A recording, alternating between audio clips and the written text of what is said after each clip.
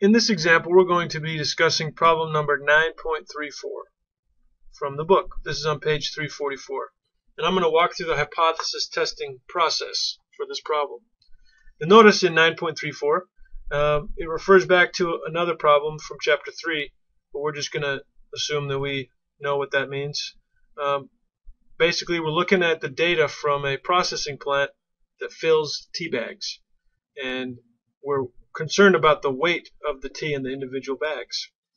The file contains the data. We have a sample of size 50, and as we read through this, we get to A, which says, is there evidence that the mean amount of tea per bag is different from 5.5 grams? Use alpha equals 0.01.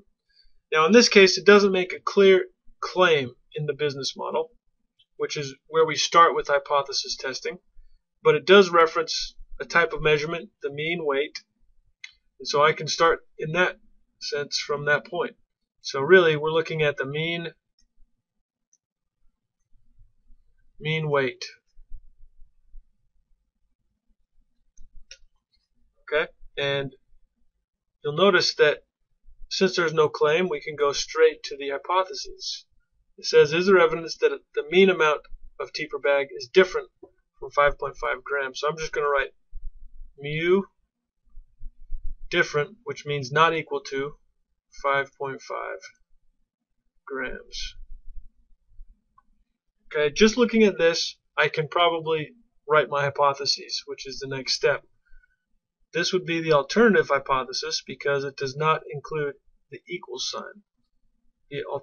The null hypothesis, which is the opposite of the alternative, would be mu equals 5.5 grams. Okay, so those are my hypotheses. The next step is to determine what is the distribution used in this case. Since I'm referring to means here, the mean weight, it's either going to be a T or a Z.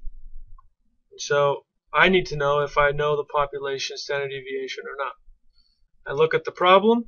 I'm not told anywhere in this problem what the population standard deviation is. So I could write that sigma is unknown.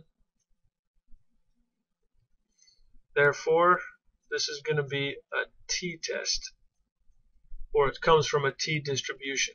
Okay, so we've defined the null, we've determined the appropriate sampling distribution, which is the mean, and next we need to draw the rough graph of what this looks like. You'll notice that since this is a not equals to sign in the alternative hypothesis, it's a two-tailed test. So I'm just going to draw a rough graph of the distribution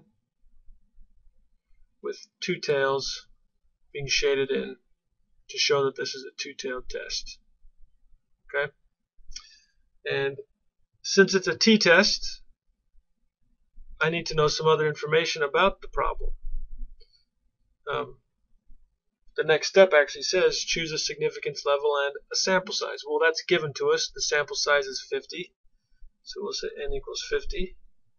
And we know that alpha, we're supposed to use an alpha of 0.01 as indicated by the statement of the problem.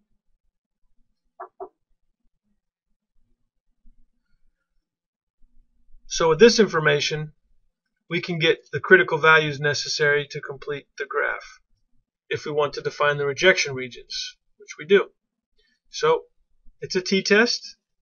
N is equal to 50, alpha is 0.01. That means degrees of freedom in the t-test is going to be 49.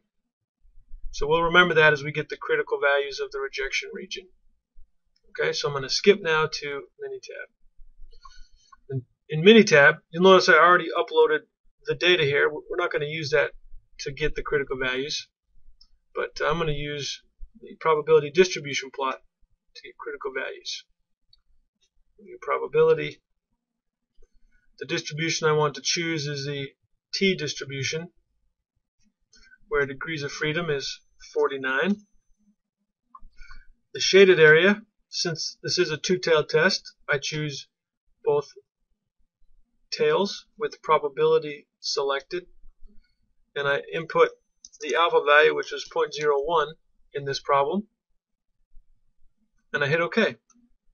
And this gives me the critical values automatically. You'll see that I've got the t-distribution drawn here, and values shaded on the right and the left, which are half of 0.01, and my critical values are given, 2.68 and negative 2.68. So that's what I need to move on. So moving on, I know that this value is going to be negative 2.68, and this value is going to be positive 2.68. And so I've got my t values, my t crit values as we call them. And the next step, now that I've chosen a significance level, an n, I've quantified the rejection and non-rejection regions. I've even drawn the rough graph so I know that I'm looking at the right places. The next is just to use the statistics from the sample, which is given in the file tbags. We're going to use those statistics to test these hypotheses right here. Okay, we want to know which one are we going to assume at the end based on the sample that we've taken. Okay, so let's go to Minitab, and we're going to do the calculation of the statistics necessary to complete our hypothesis test. In fact, Minitab will do the complete test for us. We just have to interpret the results. So you'll notice the data here should be 50 points of data. Looks like that's what we have. We're going to go to Stat, go to Basic Statistics, and we know it's a t-distribution because we verified that during the course of our hypothesis testing procedure. I'm going to choose one sample t. This is similar to Chapter 8, where we were building confidence intervals. Instead, we're going to create hypothesis test results. So samples are in columns. In this example, we got the data instead of a summary of the data. So I'm going to double click on the column for samples in columns. I want to choose perform hypothesis test. The hypothesized mean, if you remember, is 5.5. And it might be good to include some graphs, maybe a box plot of the data. Also, we're going to click on options because our confidence level is 1 minus alpha, and our alpha was 0.01, so we need to change this confidence level to 99.0. And our alternative is that the mean is not equal to that value. So it's a two-tailed test. That's what that means. Click OK. I click OK again, and you see our box plot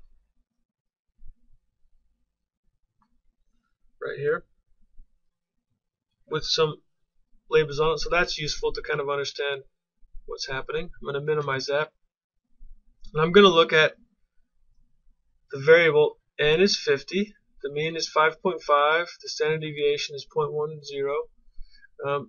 It builds a confidence interval for us. It gives us our t statistic. This value is what we compare with our critical values in our first example. So if I move this over a little bit, we can see if I'm going to plot this t equals 0.09 on my graph here, you'll notice that this is 0. 0.09 is very close to 0, so this is where my t-stat is.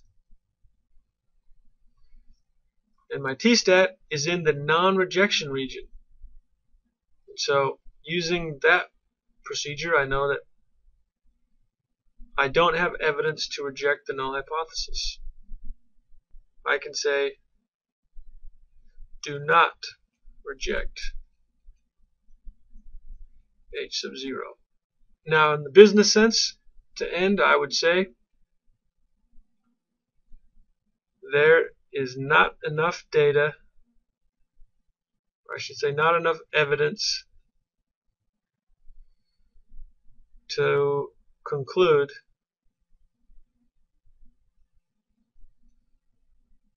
the mean weight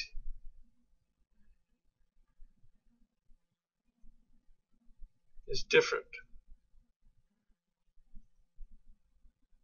than 5.5. That's how we would, the mean weight is different than 5.5 grams per tea bag. We want to be very clear of the question that we're answering. And so that's basically walking through the hypothesis testing process. Okay? We defined hypotheses. We decided on the type of distribution we were using. We drew the graph. We computed the rejection regions. We computed the data using Minitab over here. Once we had the data, we plotted it on the graph. We could have also used a p-value approach, which I'll use in my next example. But either way, we would come to the same conclusion that we don't have enough evidence to reject h sub 0. So there, and the business answer is the last part that we end on. There is not enough evidence to conclude the mean weight is different than 5.5 grams per tea bag. And we're done.